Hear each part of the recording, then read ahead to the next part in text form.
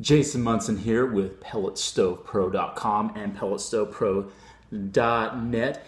And sometimes we get these motors that are kind of a universal replacement. They work on a lot of different stoves, and many times they're actually an upgrade from what originally came with your stove. However, they look so different that you may think you've gotten the wrong part. So first thing is very common that we get is that the motor, the actual motor, doesn't look the same.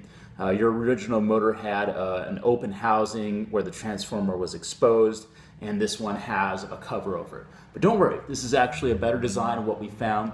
It actually it keeps the dust out, and some other design features of this particular motor. They get it to last a bit longer. We're getting more than 10 years of lifespan out of these motors, where these motors with the open transformers, a lot of times they only get about 3 to 5.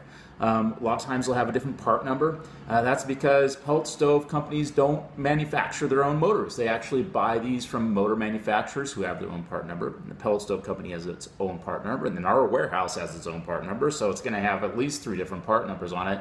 And yours might be stamped with something different, and even that sometimes can change. So no worries about that.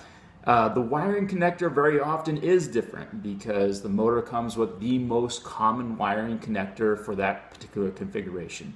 And the way to solve this is just go ahead and cut off the wire clip that came with it, splice the new wires to the old wires. It doesn't matter which wire goes to which, just as long as they are both connected, and you're off to the races. There's no positive, negative on it, and it does not affect the warranty. We still honor the warranty, and you can still return the part if you do this. And the final thing is sometimes you get that the pre-drilled mounting holes don't line up.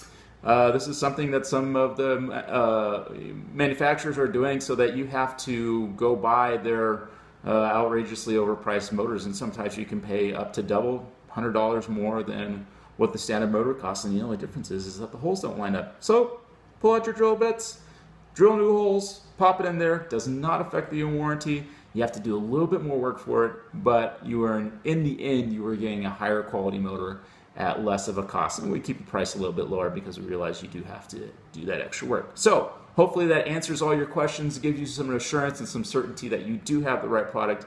You can always contact us through our website if you have any questions, any of the websites that you bought through, or you can always dial us 844-409-5051. More than happy to help, and hope you're having a great winter.